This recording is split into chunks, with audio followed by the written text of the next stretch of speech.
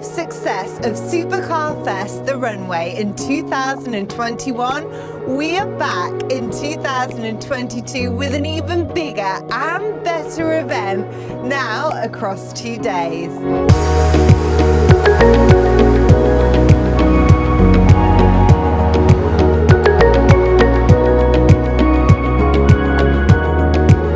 I'm Lucy Norris at Supercar Fest, the Runway at Sywell Aerodrome. So what can you expect? More supercars, improved viewing area, big screens, live auction and much more action. Due to popular demand, the First Point hypercar zone has expanded to over 50 hypercars, rarely seen on the road.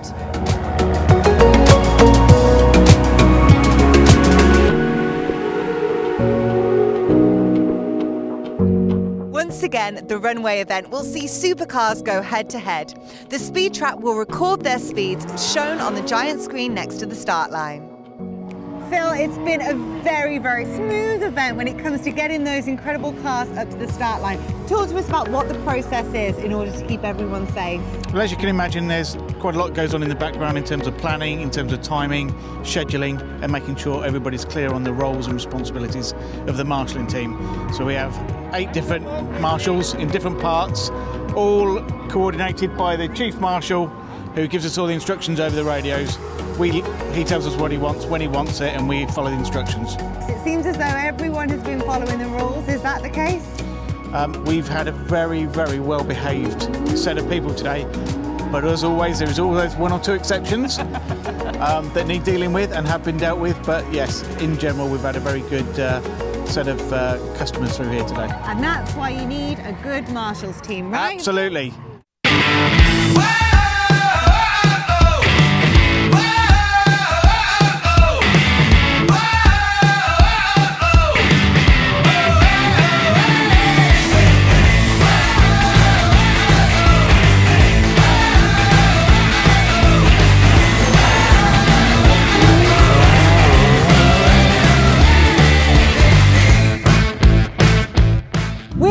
Mark Webb, the founder of Supercar Fest. Mark, tell us, how does it feel right now? We're standing at the start line, there's so much going on. What is going through your head?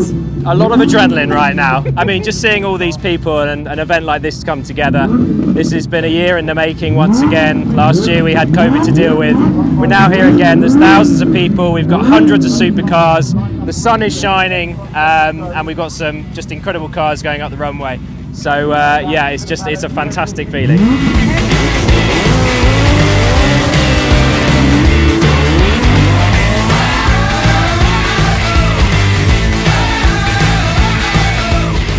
Everyone is thoroughly enjoying the event. The atmosphere is incredible. You know, what inspired you to start this event back in 2019? Well, I've been running events for a long time in various countries in the Middle East and the US, and I've always wanted to own my own event. I returned back after living in Dubai for 7 years in 2017 and started going to a lot of car shows with some friends of mine who are owners of some very nice cars, and I realised that a lot of them are like static shows and people want to hear these machines, they want to smell these machines and they want to see exactly what they're capable of doing, and I wanted to create an affordable way of doing it, but with a family environment with lots of other things going on the side. So yes, you know, Supercar Fest is as much about the cars as the name and the brand says, but it's cars and people for us, and we bring families together to have a great day out, enjoy the cars on the runway. There's some great exhibitor stands, and yeah, there's some great passenger rides as well for these guys, so they get to go out, charity donation, and experience these cars, which a lot of people don't get to do in their lifetime.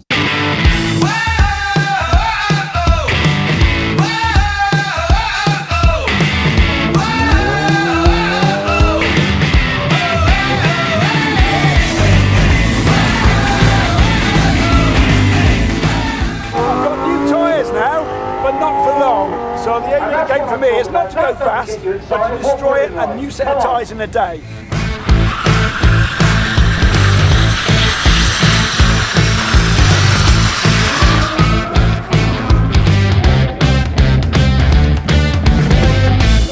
down the runway. Yeah. What was it like? It was fantastic. It's great, and the wind would be in my hair if I had any. But no, it's a fantastic experience, and the noise is just unbelievable.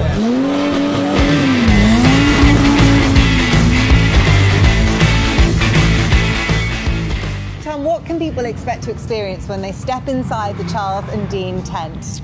Well, firstly, we have two very special cars here on the stand, Ferrari LaFerrari and the Lamborghini Aventador, so hopefully that very much draws plenty of attention. Now, speaking of those two beauties in the tent, they're extraordinary, and it's brilliant because you can get up close and personal with these cars and actually see them for yourselves. Now, you are a sponsor here at Supercar Fest. What made you want to come back and sponsor this event? What makes it different from other events? It's felt very special over the last couple of years. I think what Mark and his team have been doing and with what they've been working on over the last couple of years, you know you're at the start of something really good. So, you know, we're the sponsor this year, and I hope to be the sponsor for many more years to come.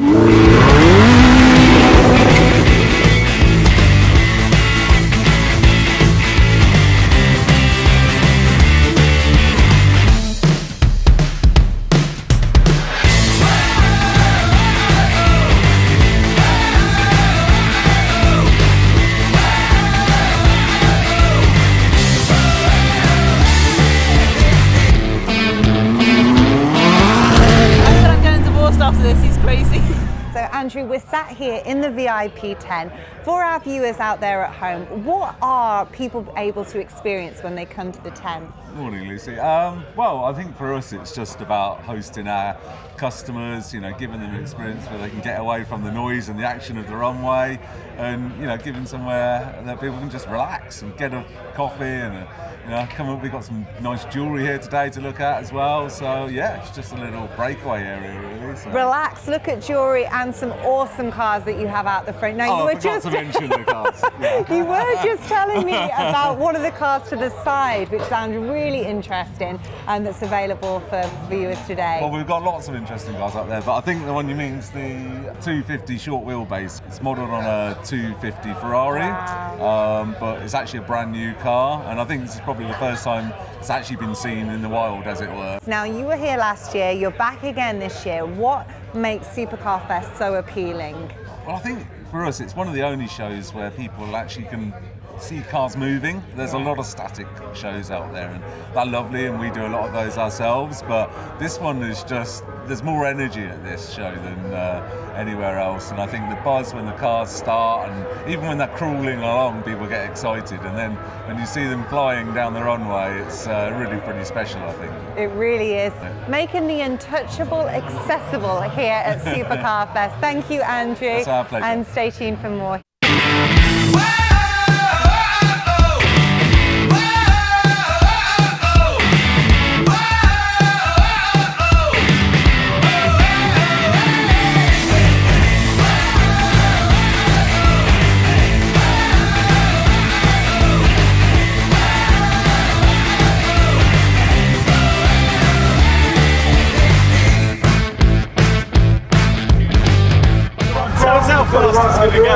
Oh, about 60 miles per hour, I reckon. We're here with Ben Collins, aka the original The Stig. Ben, let's talk about The Stig first. How did you become The Stig? Well, there was an audition, so I turned up at a track with Andy Willman, the executive producer who now runs the Grand Tour, and with Clarkson and all that lot. And he timed me for a lap or two in a Ford Focus. So I hooned it around there as quick as I could, and then he didn't tell me if I'd done good or bad or anything. He was really sort of, you know, poker-faced. But I found out, I think it was about 2 months later, that I had the job. So they said, come in on Tuesday, and there was a white suit and a helmet, and I began the new role as the White Stig. Fantastic. And what was it like when people actually started to realise who you were? You were more than just The Stig. What was that moment like? Well, the moment the sort of identity slipped was quite heart-wrenching, because I saw it in the newspapers. My builder actually slapped the newspaper down and said, "Oh, it's in the paper," and that was a sort of a hard one. And in the end, though, it's been fantastic, because I look back at that time. It was a unique moment in time, and had 8 amazing years working with those crazy people, and made lifelong friends as well. Driving amazing cars, what a life. And then I got to go back into, I suppose, where I'd all started, which was in motorsport, with Praga, and in making movies. So yeah, it's been great. Amazing. Now we're here at Supercar Fest. You've just gone onto the runway. You've raced the car behind us right now. What's it like here at the festival? I love Supercar Fest. There's a huge variety of machinery. So actually, there was some traffic on the way in, but it's not your normal fare. I had an F40 in front and a Ferrari Enzo, a load of Porsches behind. So, you know, it's great to see people loving it. They're enjoying themselves. There's a really great atmosphere. And it's not just static, because we get to hoon up and down the runway, so you get to see these cars in action, which is brilliant. So I took out the Praga R1, which is my race car this season. So I'm racing in the Praga Cup with Jay Morton. We're having a great time. We had our first podium at the weekend. Well, wishing you and Jay all the best with the season ahead, and we'll look forward to see what you are driving next. Awesome, thank you.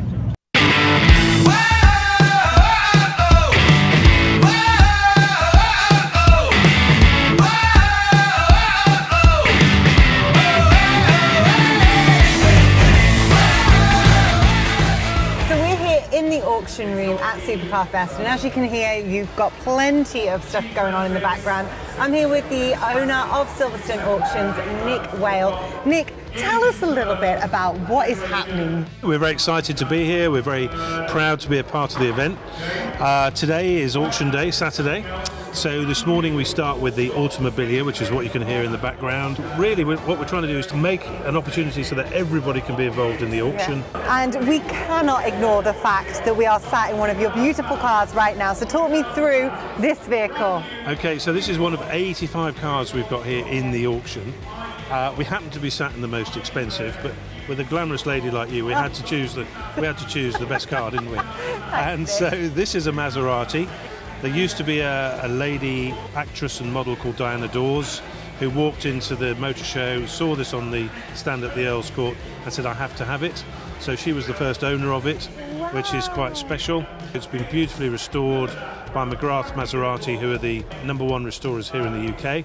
And it's been enjoyed by our vendor for a few years, and it's here now to be sold. How incredible is that someone attending the event today could become the owner of this vehicle? Absolutely, yeah. Now, this is your first time at Supercar Fest, so what was it about this event that appealed to you that you wanted to be a part of it? So we are aware that it started at Shelsley Walsh, and we're aware that its popularity took off very quickly. And they came here last year for the first time, and I came down to have a look and thought it was a super event and thought we could definitely dovetail and fit in with that type of clientele.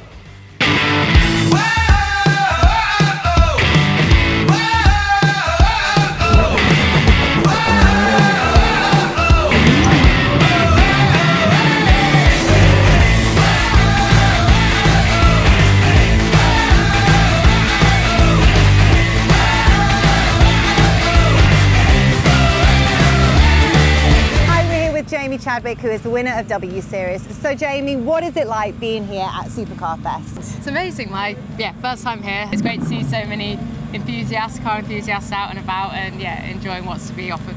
And they love the fact that they're having the opportunity to meet you here at the Hankook stand as well. What got you into motorsports? My older brother actually, I started in go-karts and he was the one that started before me, so just, I guess, sibling rivalry and following him into it. And then it just went from there really. I just loved it and was able to kind of progress through and just take all the opportunities, and fortunate enough to be able to now compete at W Series. And what is it like being a role model for so many women in motorsports? I think the sport is so open to having women involved that I want to encourage as many young girls to get involved in the sport in all roles of the sport, and I'd love to see more women at the top level in motorsport. Brilliant. Well, we're all wishing you the best and looking forward to seeing you race. Recently, over the past few months, been building Liberty Walk Aventador Special Edition. The customer's flying in today to see it, reveal it for the first time.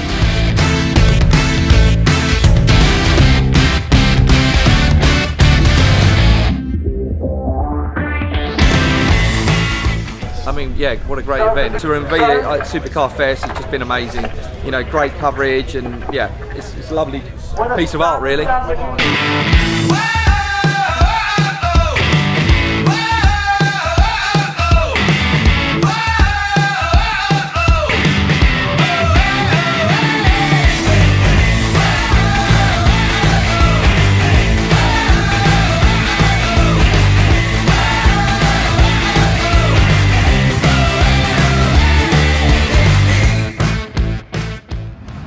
delighted to be joined by Luke Allibone, who is the director at Michael Jones Jewellery. So Luke, how has the event gone so far? Because you're here on a much bigger scale than you have been in the past year. Yeah, we were here last year and just saw the potential of how lovely the cars were, the people, and we've got some amazing things to show.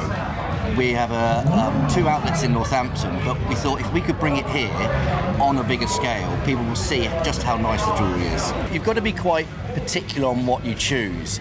Amongst the towers we have here at the moment, we probably have about £3 million worth of jewellery. Oh my gosh. So it's which pieces you pick, because you can bring everything. There's so much variety. We pick particularly Fabergé jewellery because the name, the beautiful sort of engineering. We've got high-end Italian jewellery called Foppe, which is beautiful, and then Hans Krieger from Germany, which is this diamond jewellery around here. And some of these pieces are phenomenal.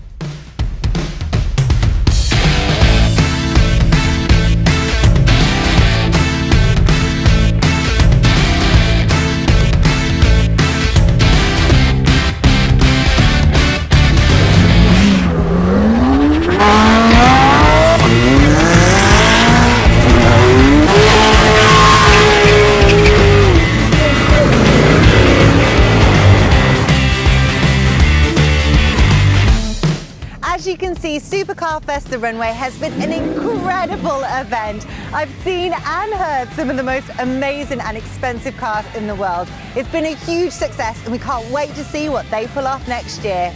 I'm Lucy Norris, signing off. Thank you for watching.